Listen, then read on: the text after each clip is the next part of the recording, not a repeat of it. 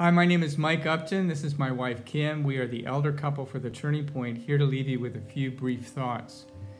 Our country has been roiling under the pandemic, certainly, but the blatant murders of George Floyd and Ahmaud Arbery.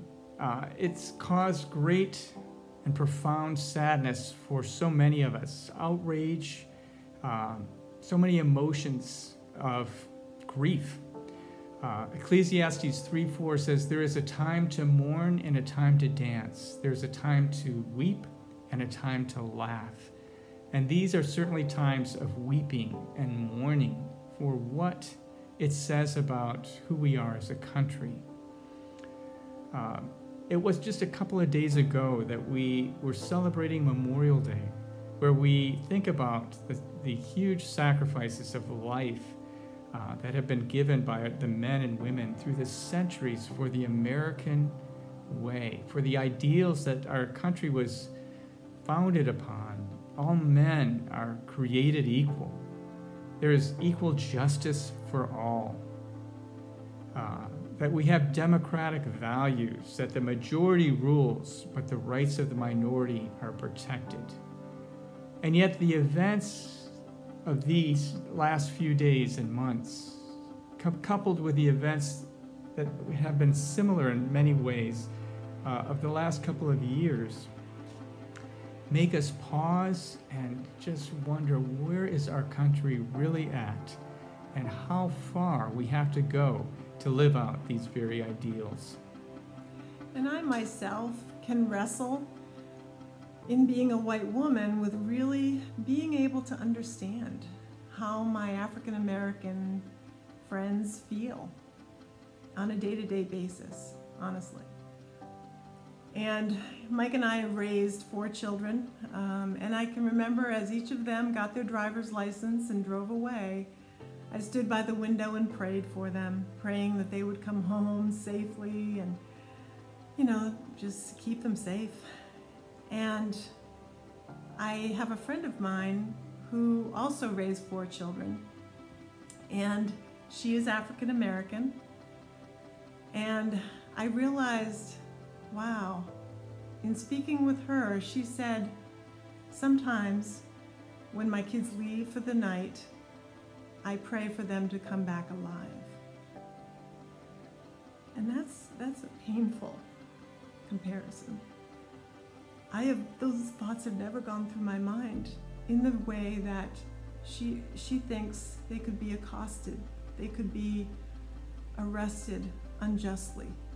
All the thoughts that she has, I don't have. And yet, we are connected. We're connected in our friendship. We're connected as moms. We're connected as wives.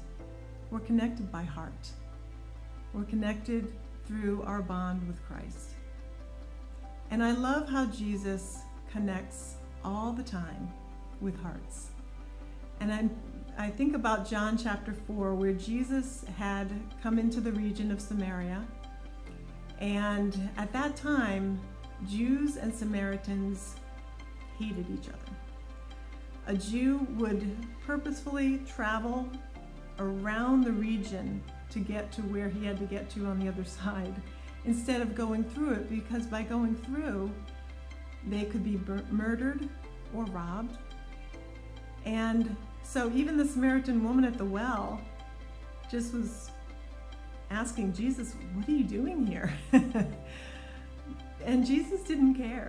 Jesus didn't care that she was a Samaritan. Jesus asked her for a cup of water from a Samaritan well. He was going to share a cup that a Samaritan had drunk from. And he didn't care. He spoke with this woman who at the time, men and women really didn't have conversation. But Jesus got into her heart, into her life, and being the Savior of the world, he forgave her sin.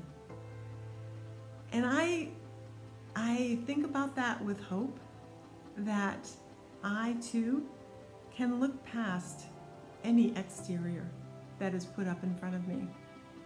I can connect with someone's heart And in 1 Samuel chapter 16, I'm reminded of the scripture that it says, man looks at the outward appearance, but the Lord looks at the heart. And I want to follow the example of my Lord and Savior and look into people's hearts, not at their exterior. And certainly Jesus saw that she was a woman, and Jewish men didn't talk to women in public that they didn't know. He saw that she was a Samaritan. So we see the differences in each other, and yet we don't see the divide that can be there as well. I think we see how far we have to go to live out this American dream, and yet it takes one step at a time. So what steps do we need to start to take to get to a better place? And I believe it's engaging with each other, walking beside each other, dialoguing and caring about each other's perspectives and our desire to get to that better place together. Thank you for listening.